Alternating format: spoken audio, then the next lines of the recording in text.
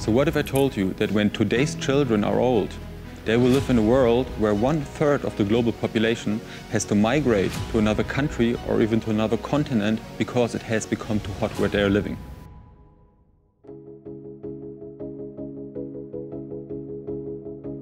Welcome, I'm Simon Vogts. And I am Marina Tavares. What sounds like a dystopia is nothing else than a sober and quite compelling prediction for the future unless mitigation policies are stepped up at an unprecedented scale. So what's the situation today? Already today we see the consequences of climate change. Think about this year's flooding in East Africa or about the wildfires in California. We also see global warming in the data. Since the 1980s, every decade has been warmer than the previous one. The last 5 years are the hottest on record. 2019 is the second hottest year we've ever recorded. We also observe that sea levels are rising, and they're rising at an accelerating pace. There is also mounting evidence that we are much closer to tipping points than we thought we are. So what can we expect for the future? Of course, it's difficult to precisely predict future global warming. The IPCC, the International Panel for Climate Change, estimates that unless strong policy action are taken very soon, by the end of the century, average mean global temperatures are likely to have gone up by something close to 4 or 5 degrees Celsius. Now, the damage that will cause is, of course, difficult to predict exactly, but it's beyond any doubt that there is a very high chance of catastrophic outcomes. Natural disasters will be more devastating and more frequent. These include not only typhoons and hurricanes, but also multi-annual droughts and the flooding of coastal areas. We also expect productivity to decline. Now, given those tremendous risks, what is being done about it? And here, the short answer is way too little. In 2015, the world came together in Paris and agreed on the need to limit global warming by the end of the century to something close to 1.5 degrees Celsius. However, today, 5 years later, we are way off track to even limiting it to 2 degrees. The United Nations estimates that even if all countries lived up to the pledges that they made in the context of the Paris Agreement, emissions in 10 years from now will be almost 40% too high for reaching the 1.5 degree target. To make matters even worse, for many countries, it's already clear that the pledges are likely to be broken in the first place.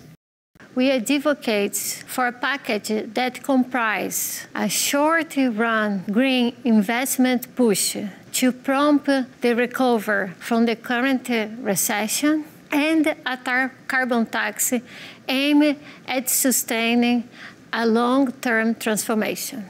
The green stimulus includes subsidies to R&D and renewable energy production.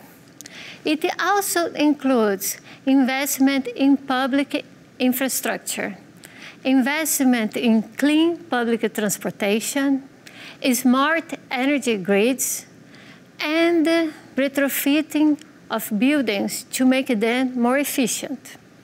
However, subsidies alone cannot generate the transformation that we need. And that's why the package advocates for our pre-announcing and rising carbon tax. This carbon tax is going to change the relative prices of high carbon energy to low carbon energy, which is going to generate a sustainable reallocation in employment, innovation, and investment in the direction of a low carbon economy. Reallocations are costly, but we need to devote resources to win this fight. Our analysis shows that they are actually moderate. In 2050, the package will cost the global economy 1% of global output relative to business as usual. And by the end of the century, the benefits are going to just swamp the cost. To be precisely, it's estimated that incomes are going to raise by 25% of global output by the end of the century. However, these moderate costs mask differences across countries and households. countries that have already invested in renewable energy are more likely to suffer a very small cost or even benefit from the transition, while countries that still rely on fossil fuel and they're facing a rapid population growth are likely to burn a higher cost. However, they're also likely to enjoy the benefits of clean air pollution and the consequent improvements in health and life expectancy. The good news is that the revenues generated by the carbon tax are more than enough to neutralize the impact in the poor. The current crisis of global warming is unique because it requires joint action and coordination globally. If only advanced economies implement mitigation policies, temperatures and climate change will continue. And that's why we make this call to everyone to realize the urgency of actions that are needed.